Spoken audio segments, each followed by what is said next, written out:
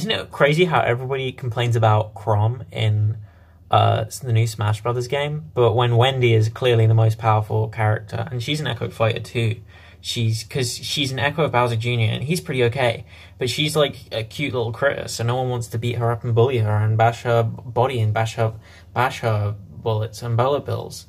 So why are people complain when Wendy is top tier? So why do it? Why anyway? You know what I mean? Thanks. Goodbye. Hello.